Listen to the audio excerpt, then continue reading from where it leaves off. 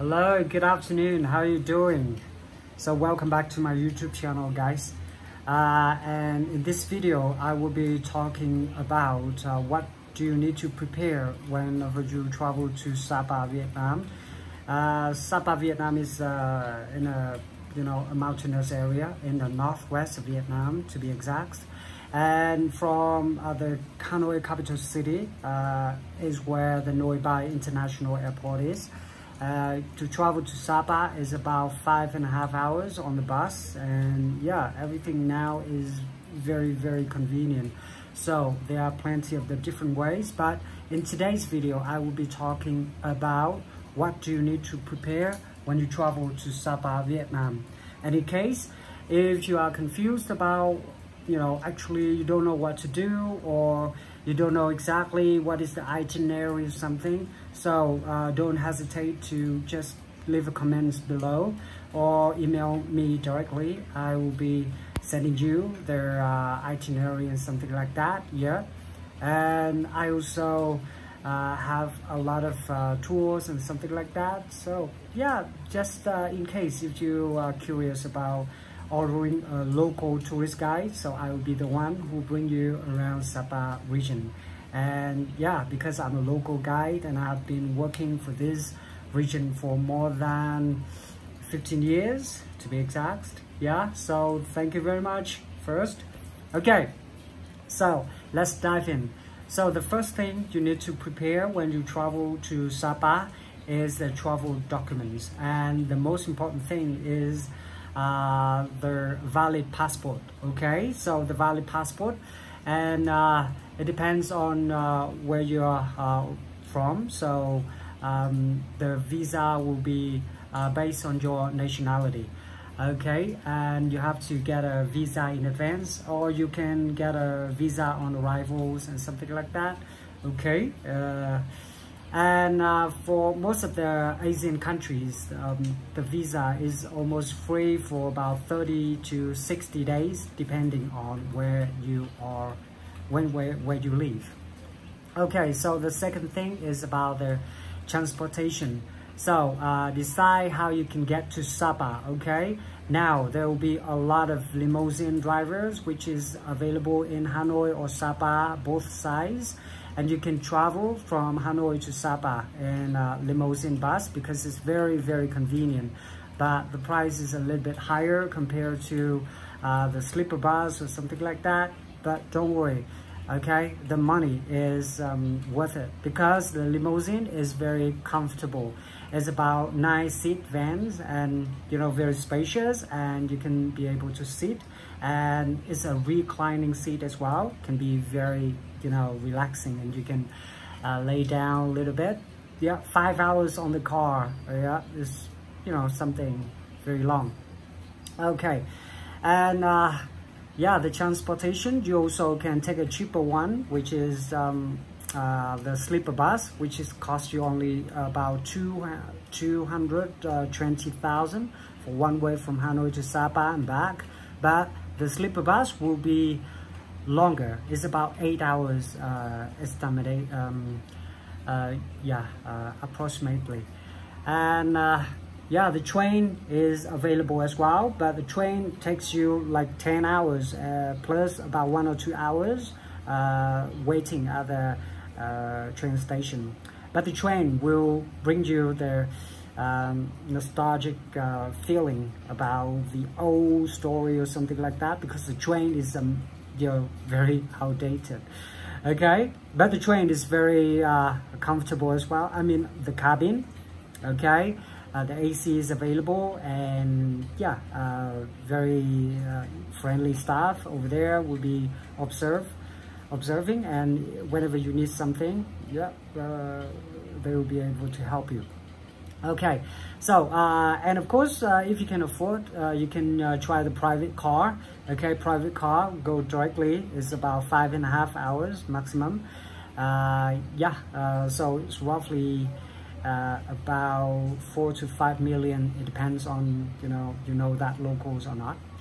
Okay, so the third thing is the accommodation.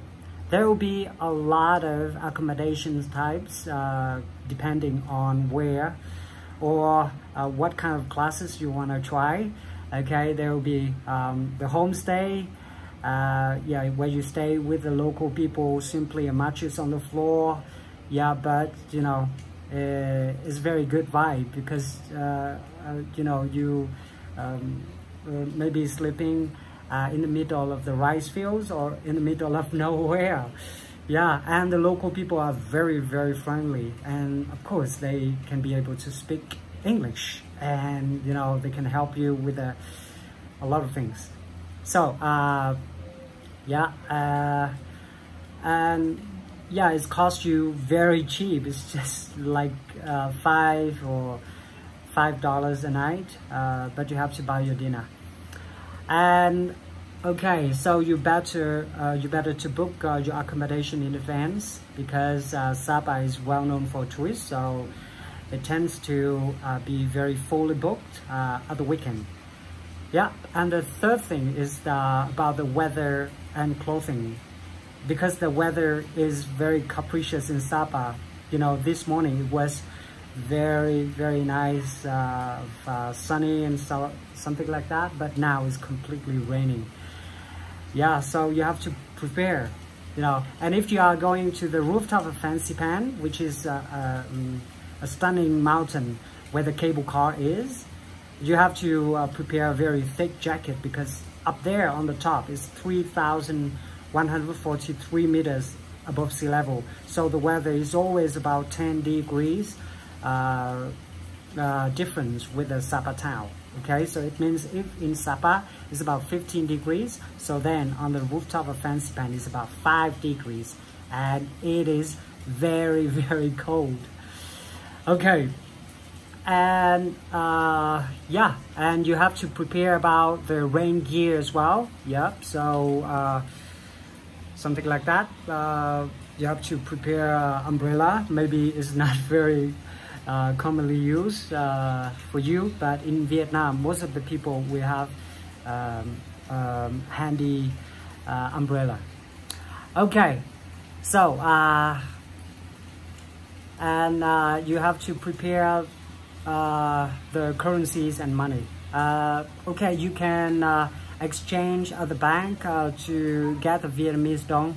Okay, Vietnamese dong is you know, of course, you can use in almost every corner in Vietnam, but you also can use American dollars or Singaporean dollars, but yeah, you definitely lose something.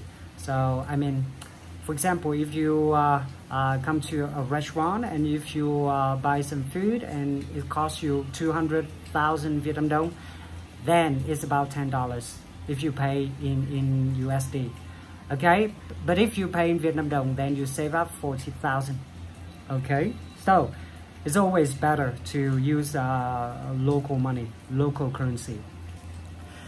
Okay, so the ATM is available almost everywhere in Sapa town, so don't worry about yeah, but the fee, of course, you have to pay the fee. Yeah, so the cash is, you need the cash to spend in Sapa in this region. Okay, and about the activities and tour. Okay, so you need to find some local guys or something like that. So I will be available here, and if you want to go on a hike or something, because Sapa is a mountainous area, and of course when you traveling here in Sapa, you need to go for hiking. From Sapa to go to remote villages, and it costs you maybe about $20 to about $30 a day trip, depending on, you know, what is the size of your group. Okay, so the language, of course, in Sapa, English is spoken in every corners. Okay, I mean, if you go to a restaurant or hotels or something like that, yeah, the local people can speak very good English. Yeah. And yeah, so I guess that's everything you need to prepare for the trip. And I really hope that to see you in Sapa for a cup of coffee. Thank you so much, and I'll see you in the next video. Thank you. And if you have any question, don't forget to just leave it in the comment section, and I'll be responding all of the questions. Thank you very much, and I'll see you in the next video. Goodbye.